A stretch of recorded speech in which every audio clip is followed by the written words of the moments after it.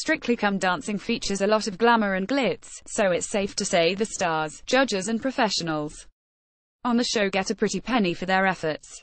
But you might be surprised to learn exactly how much they make for taking part in the BBC show. Here's the lowdown on how much cash is splashed. How much are the Strictly Come Dancing 2017 celebrity contestants paid?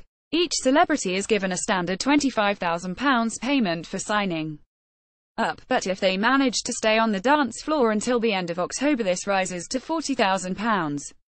Any star that makes it to the quarterfinals, their fee jumps to £60,000.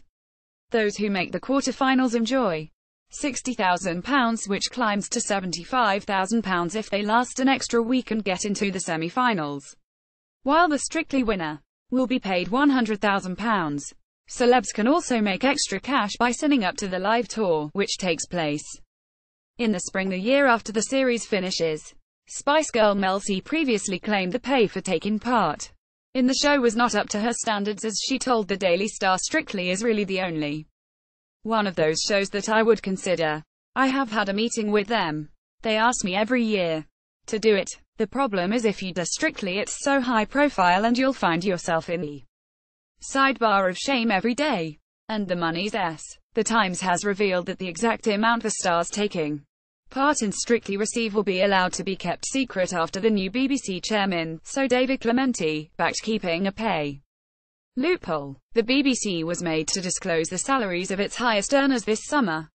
However, from next year, fewer stars will have their pay packages made public as more shows move to BBC Studios, an independent production company which includes Strictly, which means they can keep their salaries a secret. How much are the Strictly Come Dancing 2017 professionals paid? The professional dancers reportedly get paid around £30,000 per series, while more seasoned professionals like Anton du Beke earn about £35,000. But some disgruntled dancers don't think it's fair they get paid so much less than the judges when they work harder. They work up to 14 hours a day training their celebrity partners and are responsible for choreographing the weekly group dances. The dancers were furious in 2012 when they got a £500 wage rise and the judges received a £20,000 pay boost. Brendan Cole, who reportedly earns around £35,000, told Now magazine, "My money from Strictly just about pays the bills. I don't have a car. I would like to get one, but until then I'm on the tube. I don't even own my house. I can't afford it. I rent where I live."